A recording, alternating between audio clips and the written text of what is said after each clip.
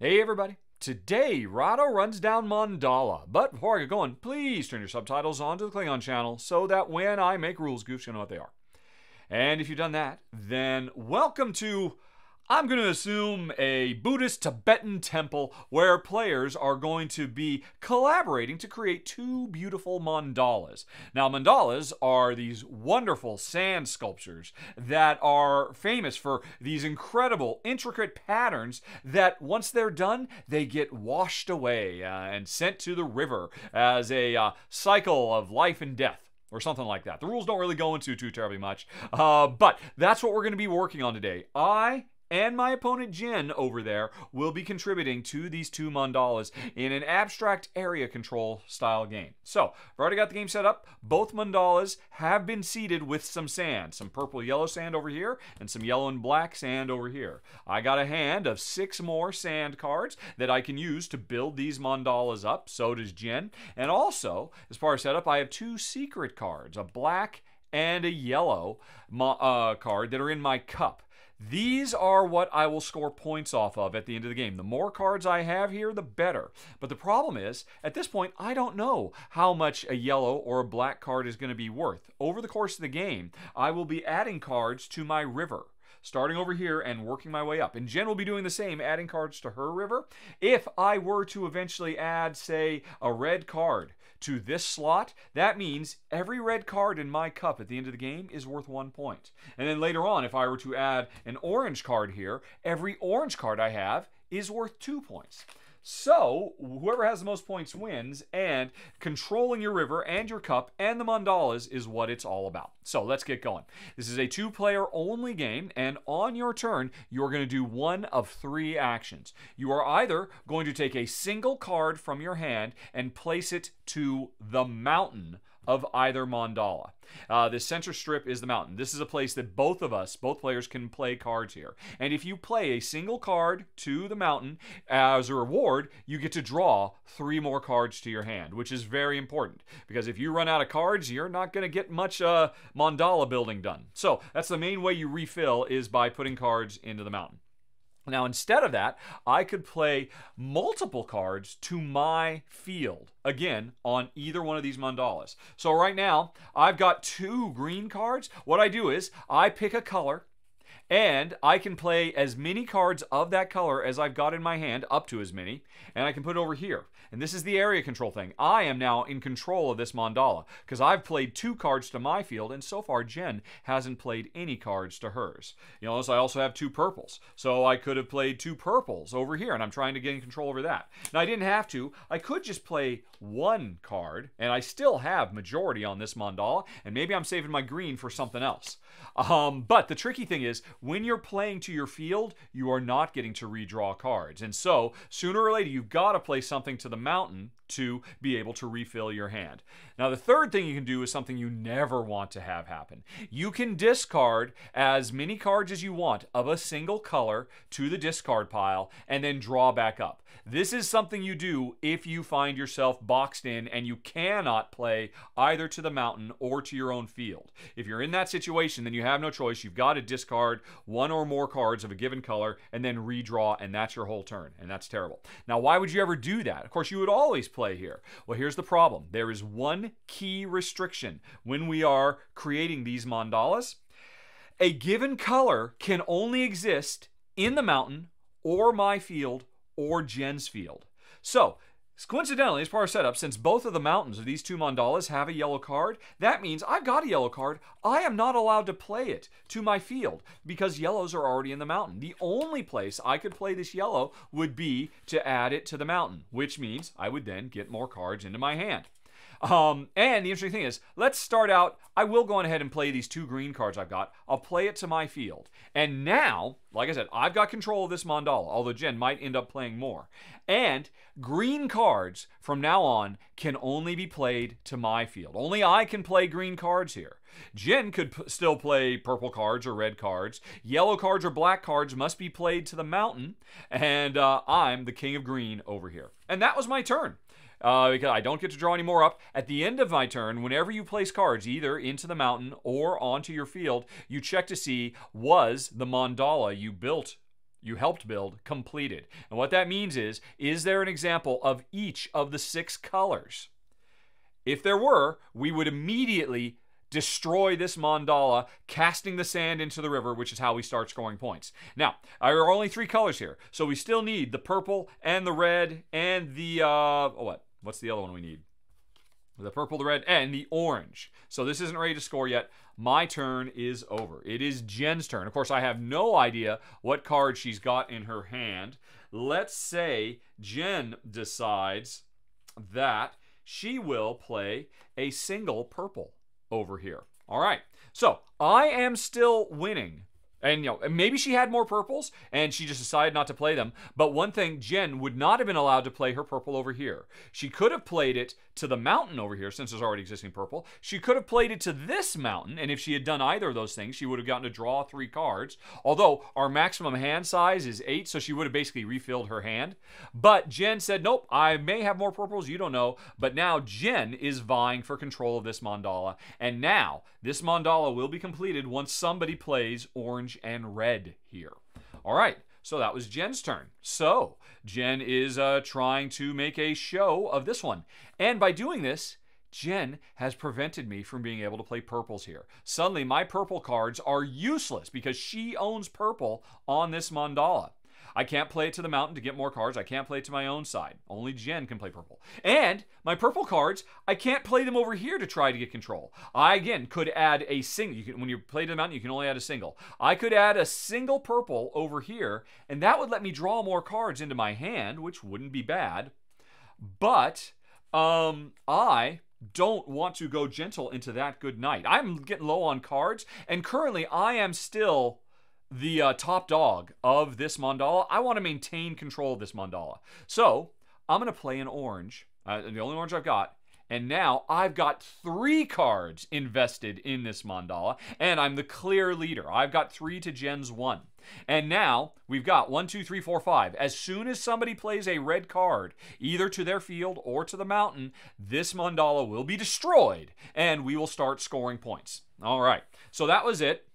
And I'm running out of cards, folks, but we'll see what I do next turn. Meanwhile, Jen's got a red.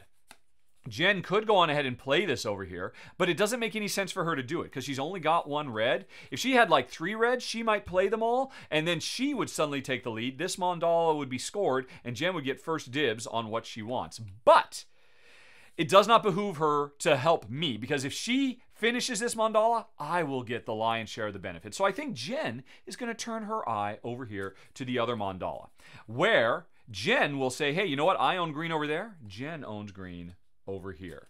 And so that was it for her. Now it's my turn. I have no reds. If I could have a red now, I would get it played and get it done. And remember, I cannot play these purples over here, because I can't use them. And this is how I could find myself in a situation where the only cards that I have in my hand, I'm not allowed to play at all. And that's when I have to waste a whole turn, throw some of the way, and draw. So I don't want that to happen. So what I'm going to do now is, because I'm in the clear lead on this mandala, I want this mandala to be more valuable. I'm going to play a single card to the mountain. And in doing that, I get to draw 3. And there's that red I need. All right. So there we go. And the more cards are in the mountain, the more valuable the take. Because if, once a mandala is completed, remember, once a red gets played over here, players will take turns claiming individual colors out of the mountain and putting them in their river and putting them in their cup to score points at the end of the game. So now I can finish this whenever I want, and I've got some more options because, hey, I could start putting oranges over here. I could build this up if Jen wanted to try and make a run and take this away from me, etc., etc. So that was it for me. It is Jen's turn. And Jen, well, first of all, Jen cannot play either this orange or this black to her field. She could play the black here, which means she would get to draw some more cards. And you might think, why would she do that when I'm clearly winning? Here's what's the deal. Once this mandala is going to be completed, whoever played the most cards gets to pick a color from the mountain first and take all of those. Then the other player gets to go next. So if Jen were to put this here, all she's doing is ensuring that, hey, when I eventually win this thing, I'll probably take 2, and Jen will get to take 2 as well. And that could be pretty handy. And if Jen were to do this, if Jen were to play a second here, not only is she setting herself up to score, even though I'm in the lead, she is giving herself 1, 2, 3 more cards. Okay, and now it is my turn. And, yes, I'd say it is time for this mandala to be completed before Jen could try to make a run and take the lead away from me. Yeah, although what I would like to do is before I score this mandala, I would like to get more yellow and black cards in here. Because remember, I get first dibs. So if there are 3 black cards, if I have any black cards, I play one here, so that when I win this thing, I would get 3 cards to score instead of 2. So while I could finish this right now. If I went like this, hey, I'd get to draw 3 cards. We would fill up the mandala, and because I'd get the lead, I'd probably take either the 2 black or the 2 yellow. Jen would take the other one I didn't take, and then I would get the red. So I would get to score multiple things. I would get to score 2 colors, while Jen would only score 1. But before then, I want to get some more yellow or black in my hand so I can make this mountain even bigger. So I am going to ignore this mandala for a while and focus on this one, where if I want to play purples, they've got to come here to the center. But I could say, hey, you own the green, I own the orange. Now, I don't have to. Again, I could have played 1 because maybe I don't care about winning. I just want to make sure that when this mandala is scored, I get something for my trouble. Because if I don't have any cards when a mandala is scored, then I get nothing from the mountain. Although I can still manipulate the outcome. So I'm going to leave this here. I'm not going to play both. Because in case, I don't know what Jen's got in her hand, she might try to make a run and take this mandala away from me. So I better keep an orange over here to play over here just in case I need it. So I've done that. It is Jen's turn again. Right. And so yeah, Jen, if she wanted to, and this would be scary for me, I don't know this, Jen could play all 3 of these reds. And just like that, this mandala would be complete and Jen would win because Jen has 4 cards to my 3. Although, again, Jen's not particularly interested in doing that. That's burning a lot of cards to get first dibs. She'll end up getting 2 cards. I'll end up getting 2 cards. That doesn't make much sense to her. And even if she just played 1, if she played 1, I'd be the one who benefits because I would win. I would take a pair, Jen would take a pair, and then I would get the last one. So Jen, here's the deal. Jen might want to hold on to these because if I start building up this mountain and making it more valuable, Jen then might decide to say, jump in, surprise me. And so I think she's going to hold on to these to have a surprise over there. And meanwhile, well, here's the problem. Otherwise, Jen's got orange. Jen cannot play these oranges here, nor can she play one of them here because I own orange on this mandala. So, this is a problem. This is a real problem. All right. So Jen could take one of her precious reds that she was holding to be able to snag control dominance over here in case this gets more valuable. Oh, this is sad. She's going to give one up. Is she going to give one up to own red on this mandala? Because again, if she does this, the mandala is over. She will have paid 2 cards to get 2 scoring cards. I'll have paid 3 cards to get 2 scoring cards. That's not bad because ultimately I had to pay more cards and I got the same return. So maybe Jen does just want to go ahead and finish this right now because I will have overpaid and she will come out ahead in this because right now, neither of us have a particularly strong interest in black or yellow.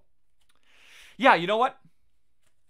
If Jen had if Jen had what else would it be? Right, we've got the purple, the orange.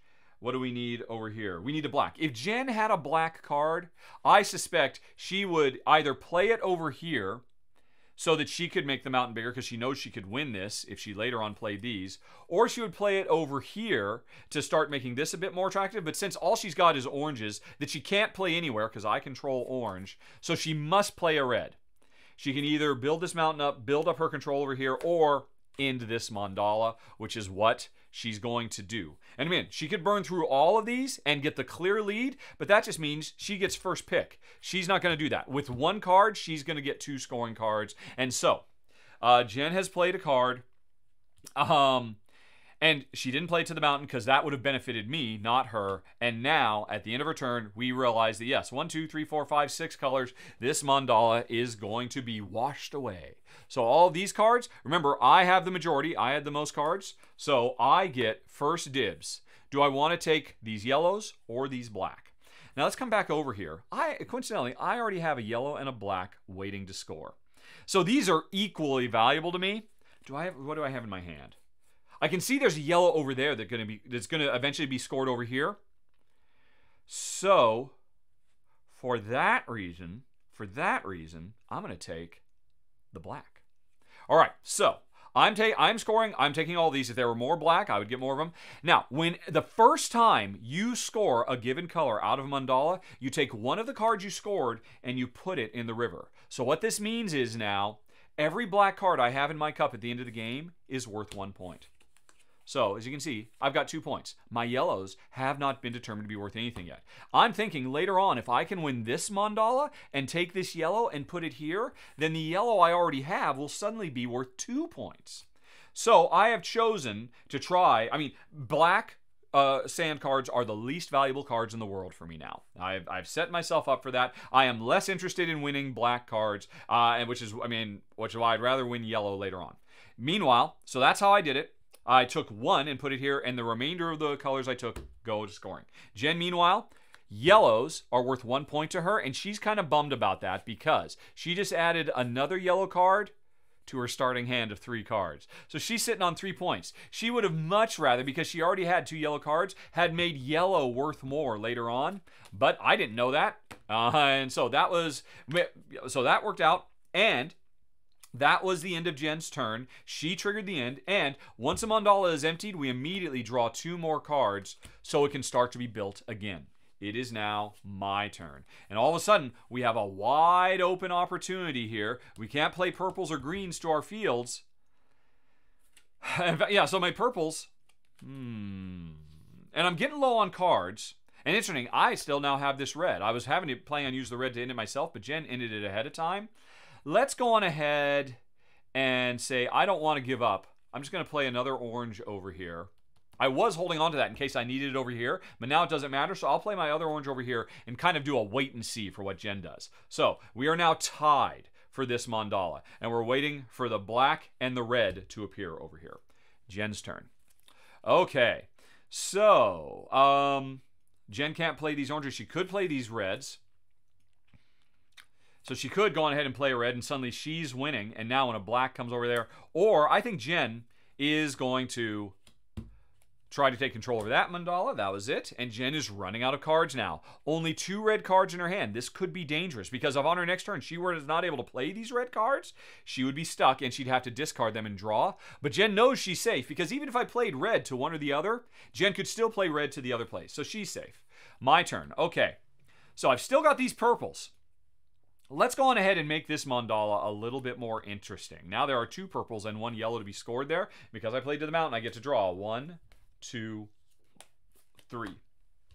Jen's turn. Okay. Jen says, that is interesting. Now I've made this a little bit more attractive because by putting this here. Jen says she will play 1 red. Now, what you are not, even though Jen has 2 cards, and in theory she should be able to play both of these and get a real domination, you are never allowed to take an action that would leave you with no cards in hand. So Jen cannot play both of these reds, but she will play 1. And this is dangerous too. This is dangerous. I mean, Jen is taking control so that she can get the double purples and leave me with the 1 yellow. Because she would rather win this and get 2 cards instead of 1. Plus, remember, yellows are only worth 1 point to her, so she's less interested in winning those yellows. But here's the deal. If she does this on my turn, if I have a red, and if I play this red to my field, when it comes back to her, she will not be able to play her red over here because I'll own red. She won't be able to play her red over here because she'll be out of cards.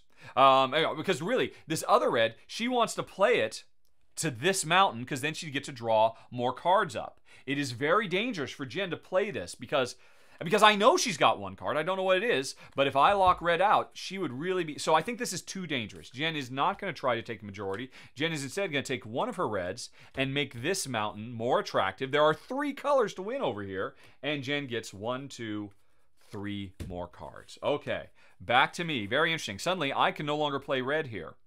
All right, so now we're just waiting for the yellow and the black, and then this mandala will be scored again. I have no yellow. I have no black. I have reds that I could play here and make this mountain even more valuable. I can't play these reds down here to get control. I can't play these purples down here to control. I cannot play any of these cards to get control over this mandala. And that means I'm in danger. Because if Jen could play the rest of the colors such that everything is here and I don't have anything, well then Jen will get to score and I will still get to manipulate stuff. But yeah, as it is, all I can do is make this mountain more valuable. So I have to turn away. I need to come over here. I need to get some more cards. I can't play this green here. I could play these reds, and that would be 1, 2, 3, 4, 5. We would still need the black. I need to find a black card. I need more control. I'm going to make this mountain even more valuable. Remember, you can only play one, and that gives me 3 more cards. A green. Oh my gosh! No! All right, back to Jen. Jen has black. Oh, baby. Oh, baby, baby. Right, so this needs a yellow. All right, Jen's going to play a black here. Now, if yellows get played, it's over for this mandala. And she gets to draw 3 more. 1, 2, 3. Now, this is a dangerous move for Jen because for all she knows, I've got 3 yellows in my hand. And I could play them here, and then I would be the winner. But Jen is hoping I don't. You spend a lot of time trying to guess what your opponent has in hand. And unbeknownst to Jen, I have 1 yellow. Wow. Okay. If I'd had no yellows, Jen, on her next turn, would have played this yellow here, and all the colors are here. She would have won this whole mandala. But fortunately for me, I did get a yellow. I think I better play it. Boom. So the second time, we finished another mandala here because we got 1, 2, 3, 4... All right, 1, 2, 3, 4, 5, 6. So this mandala is still waiting to be completed, and this is where all the big rewards are. But I just played this. This mandala is finished. And unfortunately, Jen is winning. She will get first dibs. Let's see here. Now, all she has is yellow. So with any of these cards, what she's going to be doing is she's going to be saying that card is worth 2 points. She would like to get this purple, but she would like this purple to be worth 3 points so that she could win these 3 purples over here. So she's going to take something other than purple and then hope she can get purple. So for the 3-er. So Jen will go on ahead. Now this is interesting. Jen knows I don't like black. So she figures I'm not going to take this card. Because if I take it, I already have a black here, so it'll just go here. It'll just be worth 1 point. She figures, she knows I don't want that one. So, you know what? I don't think she wants to mess around. She's just going to go on ahead. Getting the first choice on a color, she takes the purple. Purples are worth 2 points to her. This is a 6-point mountain for her. She can get these 3 cards now. Because she figured, you know what? If she didn't take it, I would have taken it because there's all these purples just waiting to be won over there. So Jen has chosen one. Now I'm going to choose one. Now here's the interesting thing. Say Jen had been the one to play the last card, and she'd put this in the mountain and drawn more cards, etc., etc. Oh, by the way, has Jen gone over her hand limit? 1, 2, 4, 5, 6. No, she's fine. Say Jen had done this. When we started resolving this mandala, as the winner, Jen would have picked one, and then I would have picked one, not to take for scoring, but to discard. I would still take stuff, but I would just be taking things to deny them for Jen. But as it is, I did get on the ground floor, so I'm going to grab one of these things. And Jen's right. I don't want these black cards. I already have enough of them. I will fix it so that green cards are worth 2 points to me. And now Jen says, I'll make red cards worth 3 points. And now Jen has left me this one. I can't already put it on my river, so I can't make black worth 3. So I just scored 1 point out of all of that. And these get washed away.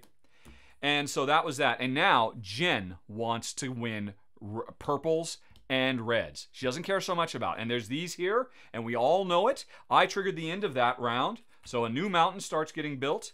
It is Jen's turn, and Jen does not want to mess around. She wants to win this.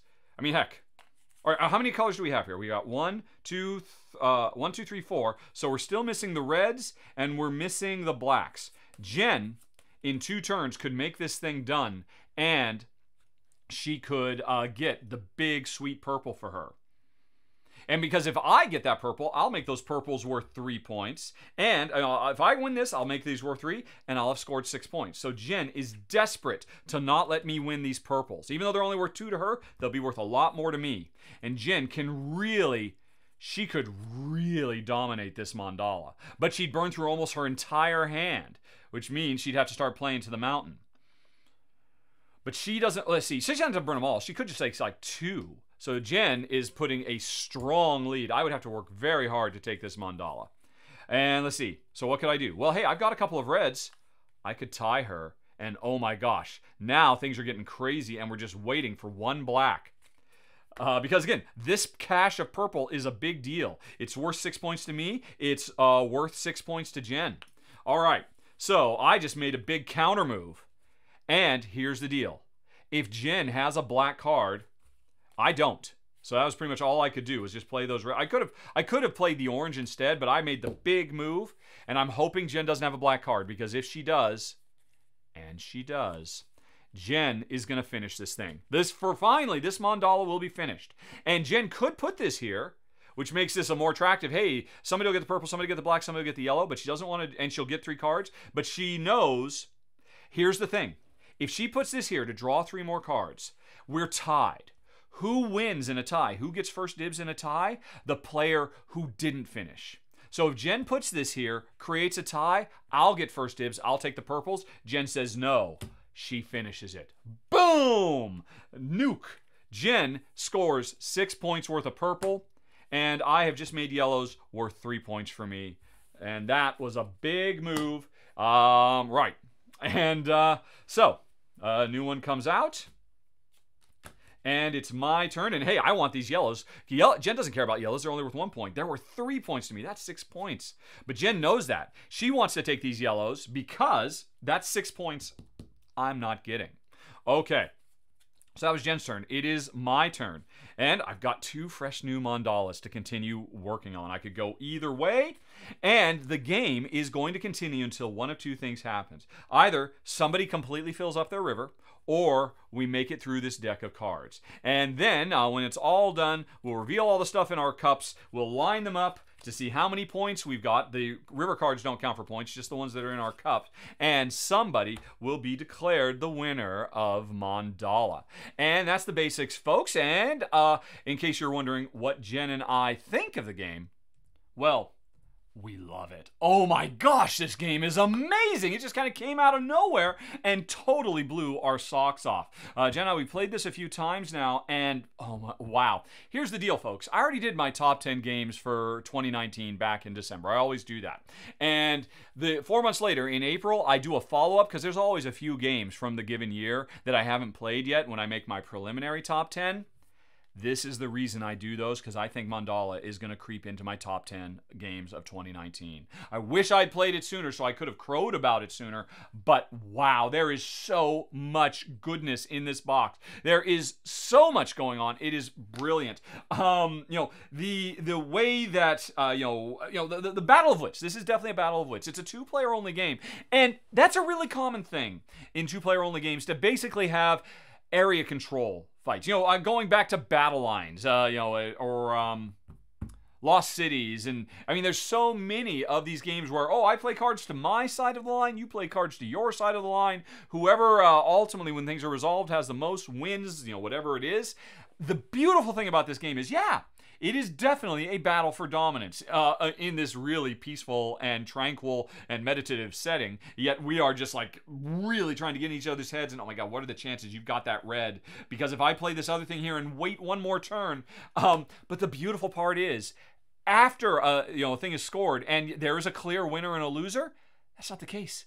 There's 2 winners. Both players end up getting stuff out of the mountain. And yeah, you might not have gotten what you wanted, but you'll still get something. Something that you seeded into that mountain, or your opponent seeded in that mountain, that will go onto your river, go into your cup, and help you score points at the end of the game.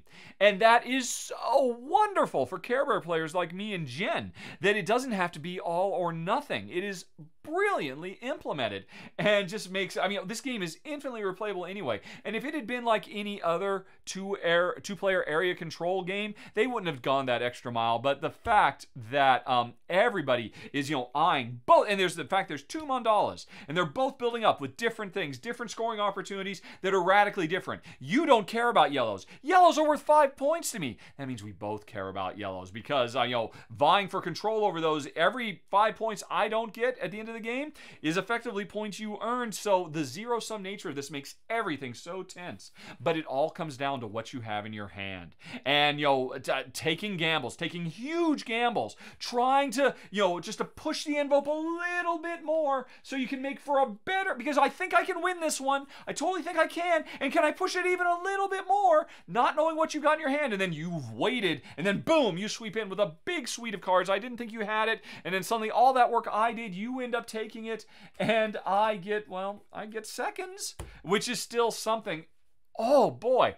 You know, the game, of course, is gorgeous. You know, these lovely mandala designs. I mean, look at pictures of them on Google, folks. They are so gorgeous in real life. I don't know anything about the notion of a mountain versus fields. I assume that's based on real Buddhist naming conventions for how they make these, but I do like the thematic touch that the whole point of these in real life is they make these beautiful sculptures or, you know, patterns, designs that take them hours, days, weeks, months. And then when they're done, it's all part of the process. They wipe it away. And, you know, as, you know, part of that eternal cleansing birth and death cycle, that's the real world thing. And that theme comes through because we build up, we build up, we build up, and then we wash it all away. And some of it ends up in our river. And they didn't have to. They could have made this 100% pure abstract, but I really appreciate going the extra mile and finding a theme that fit the actual mechanisms. I wouldn't be surprised if the theme actually informed the mechanisms.